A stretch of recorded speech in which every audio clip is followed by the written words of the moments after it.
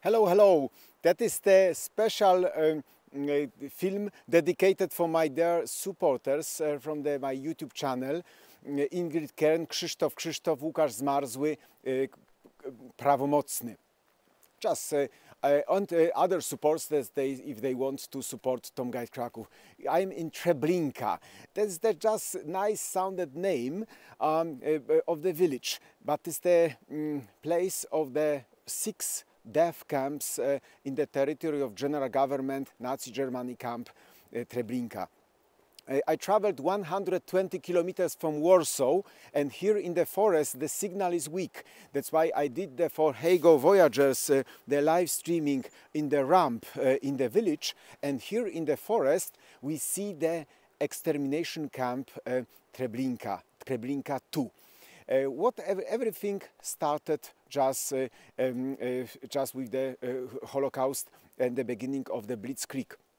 The Germans organized the biggest ghetto in Europe in Warsaw, and here was the forced labor camp Treblinka 1 with the old gravel path just located in the deeper background. We see that the later, but look at this. This is the live stream. That's why I don't want to turn camera. You could feel like a tourist, like guided by me, and we entering the camp. Look at this.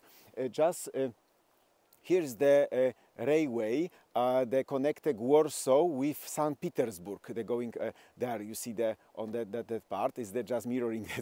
And then you see the territory of the first extermination camp Treblinka 2, and deeper was the gravel path and forced labor workers. They were Poles and Jews. They had to just excavate the gravel just for supporting. And we reinforced the streets, the roads. And today, if you walk over such enchanting forest, 17-hectare big was the territory of the both camps, you could get some sound of the wishing, or we say squeezing, because there was just the bones and ashes that were used as the fertilizer for the farming. After blowing up and destroying the camp, Germans wanted covered trucks. They took the Ukrainian family. They've got here farming, own farm, and the ashes were used as fertilizer, imagine. And even in the roads, there's just some pieces of bones that still they could be found. The first archaeologist was from London, Caroline. Caroline Sturdy Cole.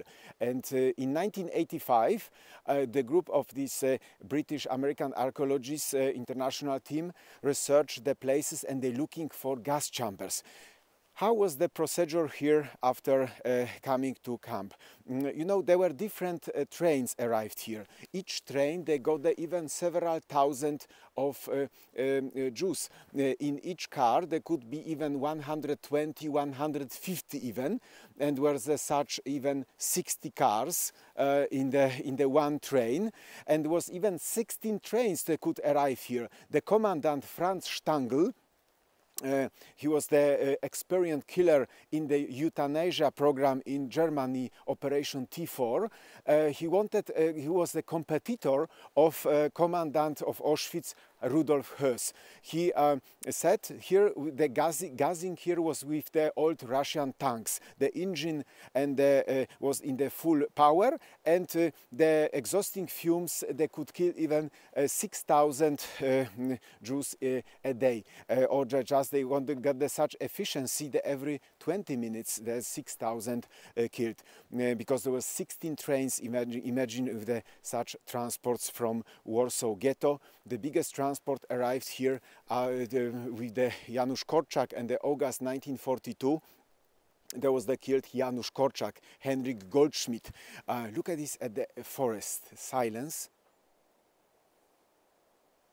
Trees up. There was also last view from them. Listen to the trees. You know, it's the January, but it's the climate changing. We've got the wind chill factor about plus 16 degrees Celsius. There's just without thinking, just I traveled 120 kilometers extra to do the Hego live streaming, but not here. Here was the worst signal, and I did on the ramp in the village. What was the procedure? We getting now to the entrance, because it's the live stream, I don't change camera. That you got the mirroring view, but you feel like a guided by Tom. Look at this. That is just main gate stood here. Today there are no remains of fence. The fence was the 3 meters high, and they had to walk from the railway station, or they just transferred by lorry. That was the three kind of Sonderkommando, of the commandos. There was the blue commando responsible for the taking goods from them and preparing them to the undressing room. They accompanying them to the undressing room. Then was the red commando responsible for sorting, and yellow commando just for the taking the dead bodies and to the graves and bury them. Here was no crematorium, and at first there was just the railway station like in the just idyllic village. Nothing. That's just the suspicious. Even orchestra played the music. Especially, they came also trains with the luxurious trains from France. That is the most shocking. They were deceived to get the new work and new perspective, or they're just going to holidays. You know, they especially that territory is not on the village of Treblinka. They took especially the neighborhood village with the nice sounded name Treblinka. Just it sounds like a holiday camp. They even took some skiers. They thought they're going to any resort just for holiday, and especially Western European Jews were deceived in such form. And after Warsaw, in Wołomin, for instance, they've got such testimony. The windows were wired, and they asked why we wired our windows in the Pullman wagons, in the luxurious saloons in the train. Just you would be good protected from the bandits. There was such a form. But there was also good Poles. There was the railway man here in Małkinia, in Treblinka, that he gave the glass of water, and because of helping Jews, he was shot. That railway, Polish railway, now is the monument commemorating the that brave railway worker. They gave such gesture. That's why always good people are still to find. Look at this. There's such big, huge blocks over 3 meters high. They're making frontier of the camp, Treblinka to extermination camp, and this is like a symbolic gate entrance to the camp. And in one moment, you see the blocks they putting in the row. There's like a frontier of Treblinka. You see up the trees also they're making frontier. That's why it's such a 17-hectare big camp. But no crematoria. We say Cyclone B was too expensive, and Franz Stangl, the commandant, they used the old Russian tanks.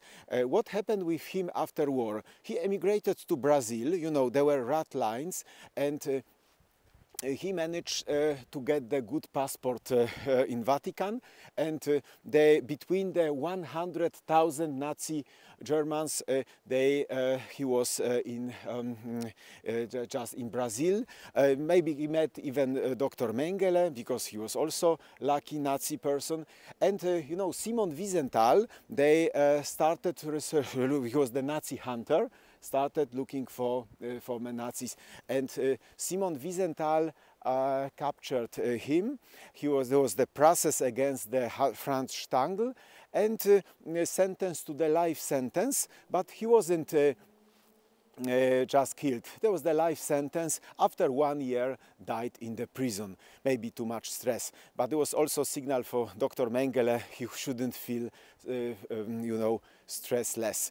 Look at this. I walking along the stones marking the frontier of the camp, and that is the rail track. The trains arrived. The train got the length even over 600 meters, 60 wagons. Imagine people exhausted after traveling several days without water and food. Suddenly they were deceived to get the bath. They got even towels and soap.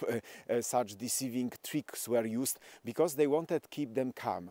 How big service was there here in the Treblinka? Very small. It's the shock.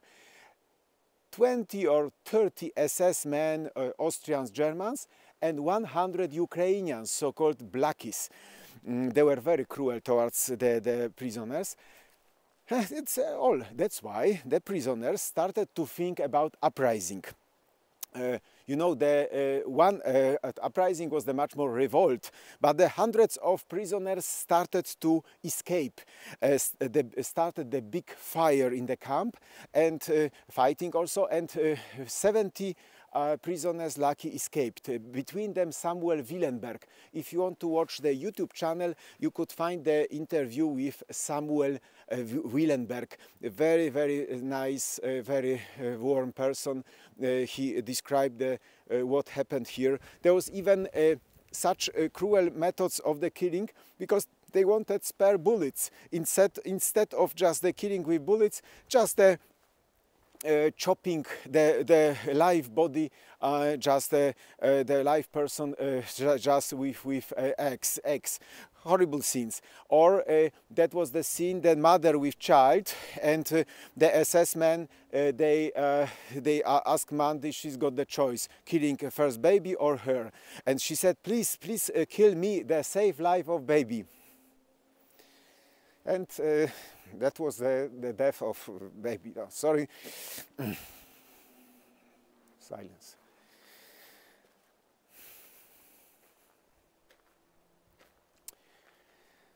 Yes, that's why. No, yes, that's good. That is the private tour because you know the.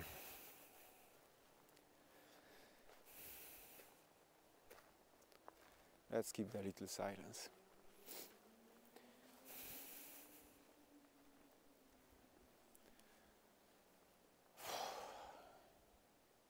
No one is here, and that I think is the best proof about such matters.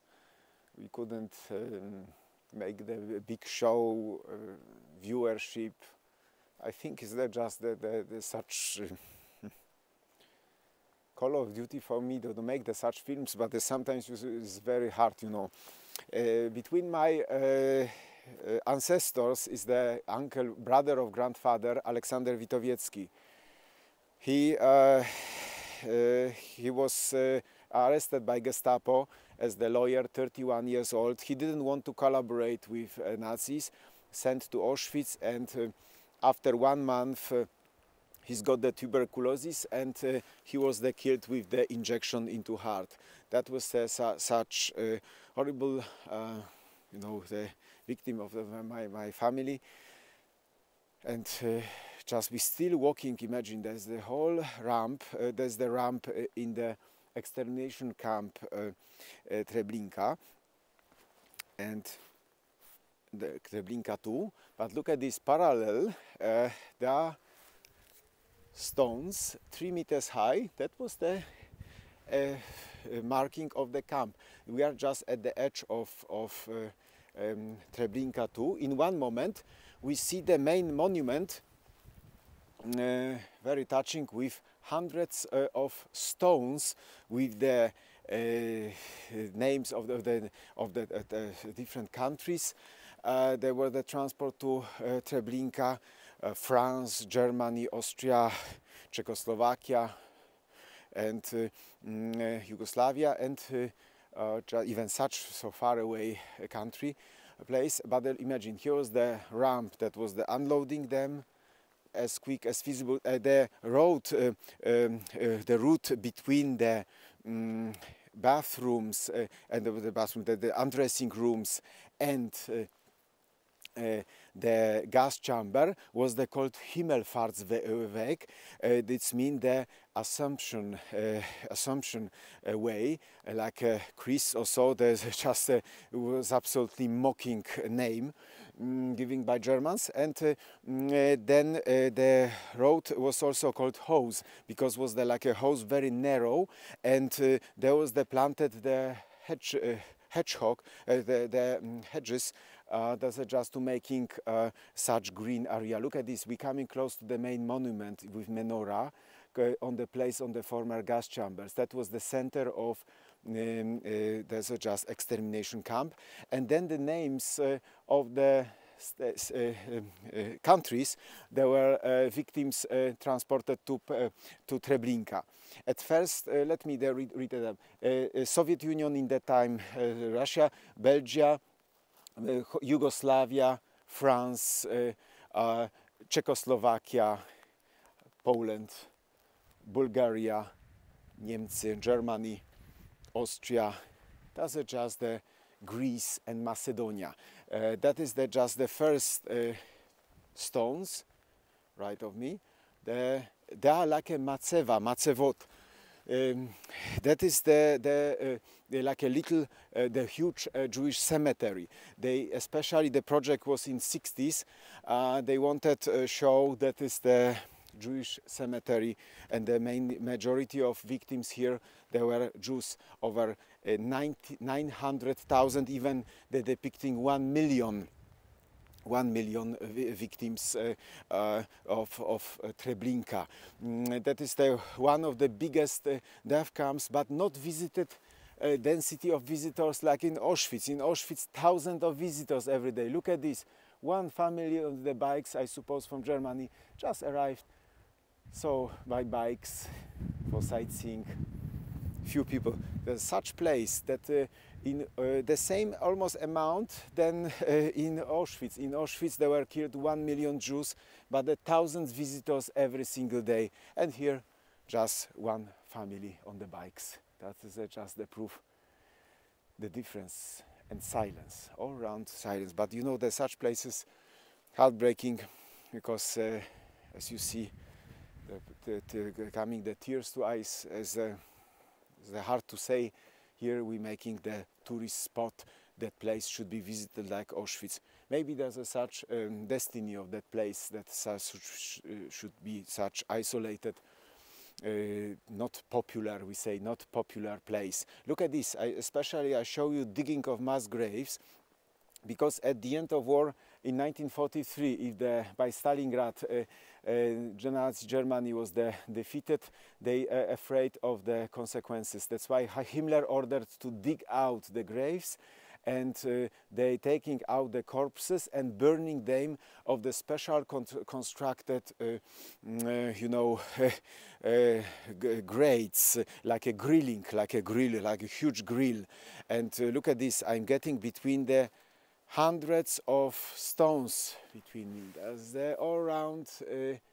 You see, that is like a ocean of stones, hundreds of stones, and each stone is the name of the Jewish communities that were disappeared.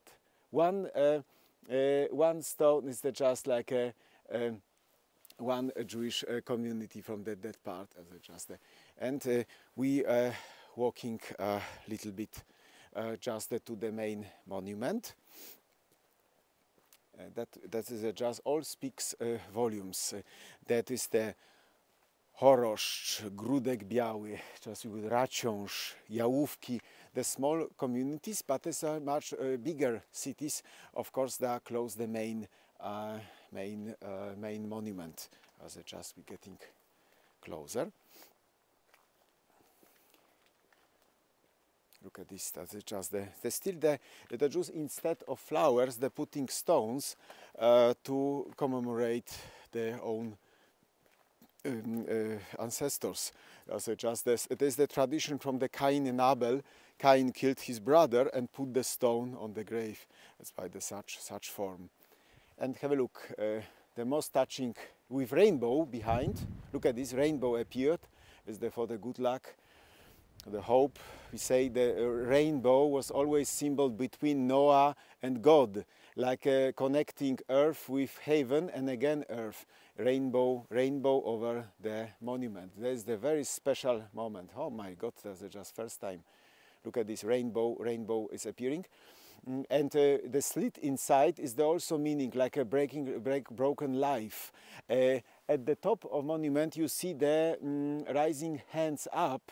That's like a just blessing of the priest of the Jewish priest. That's just the such rabbi is the blessing hands at the top. We've got also commemorating a Jewish community from Kielce that happened the pogrom after Second World War, Kielce on the part. And we've got the inscription "Never again." That's "Jamais plus, ni wieder," never again. That's just in Hebrew also. Look at this. That's just such inscription. Is there like on the first cover photo on that tour I put in the part. Yes, and we've got also commemorating Janusz Korczak and his children. We say from the orphan school.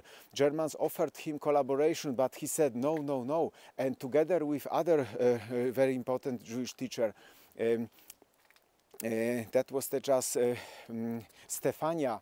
Stefania, she was the educated Jew from Switzerland. She didn't want to come back to. She came especially from Switzerland to be in the ghetto and support Korczak. That is the Stefania is the very, very important person, I think.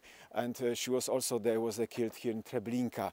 That's why the hundreds of names, each stone like one Jewish community, and it speaks volumes. Look at this. That is just like in the two groups, and between the that monument and the second part is the 200 meters long the grill, the place that the bodies were excavated and burned then on the grade. There was such we walking closer and you see rainbow behind. Yes, you see rainbow. And look at this, the second part of the monument is important. We are orientating to the east, and from the east side, look at this, is the menorah. That's just the menorah, of course, the symbol of the seven arms of the Orthodox Jews. The majority of the killed Jews, they were Orthodox Jews, Hasidic Jews. Hasid, it means the very pious Jews. They were just burned here. Just even some, they were just it was horrible scenes happened here. We go walking on the territory of mass grave. That even with the children crying, they smashed the children alive into the flames, because during the burning of bodies, that was also executions happened. And then Sonderkommando, they were bearer of secret, they were witness of crime, they were also killed after the action. That's why all members of Sonderkommando, they lived not longer than 4 months. They was just also executed on that part. Yes, and we're getting to the very special Speaks Volumes 3, and slowly is getting to the end. Big thanks again, my dear supporters.